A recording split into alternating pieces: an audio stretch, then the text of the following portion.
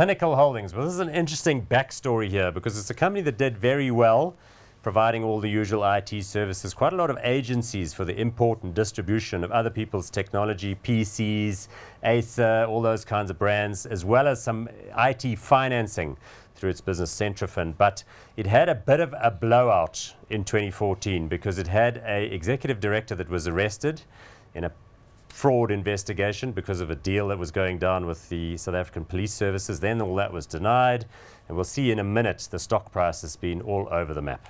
Market cap here, we're looking at 1.7 billion rand, PE ratio of 6.7 and no dividend yield. Did you get caught on the wrong side of Pinnacle? Thankfully not.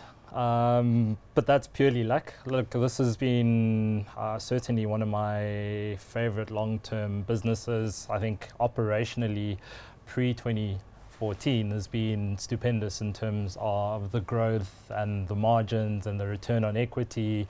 And Arnold Fourie and the team were really the rock stars in terms of the IT space.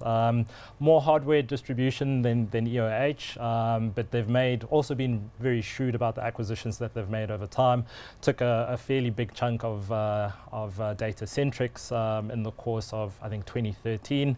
And it was really business as usual. And then 2014 was almost the perfect storm. You had the drama in terms of the non-business related stuff. And then on top of that, operationally, they stumbled.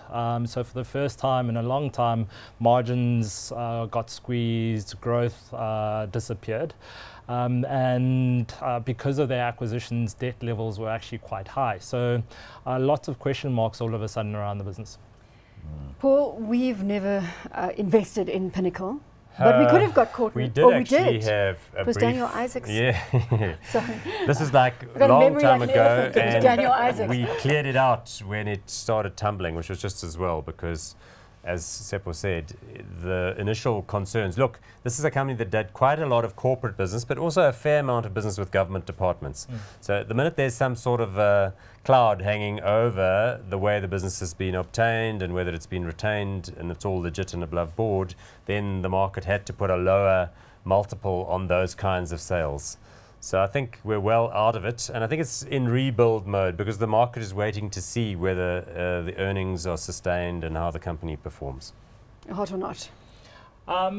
Look, the share price has pulled back quite a bit. I'm still a believer in Arnold Fourie. I mean, he's grown this business tremendously. He's not going to leave until it's found its feet again.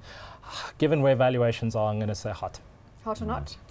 I'm going to say not. I think there's still a little bit more anxiety, perhaps, before the market falls in love properly with this one. So for now, I'm going to say not hot.